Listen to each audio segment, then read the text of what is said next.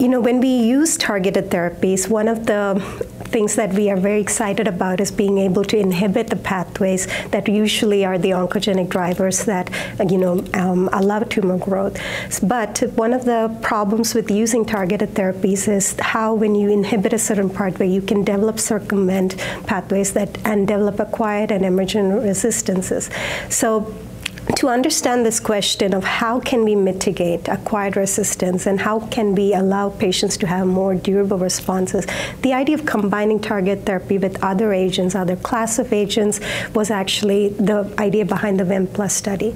So we decided to compare the Vemurafenib monotherapy arm with Vemurafenib and Paclitaxel and Carboplatin, which is a cytotoxic-based regimen. We also combined it with Vemurafenib and Sorafenib, another targeted agent, Vemurafenib and Crizotinib, and Vemurafenib and everolimus, which targets the mTOR pathway.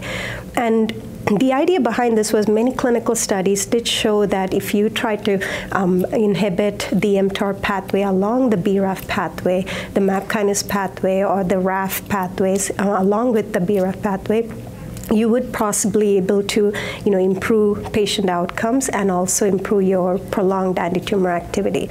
But the reality is that out of those 4 phase 1 trials that looked at those combinations, we had 99 patients. And when we looked at their overall survival and progression-free survival, we did not see any statistical or clinical significance with the combinations when compared to Vemurafenib monotherapy.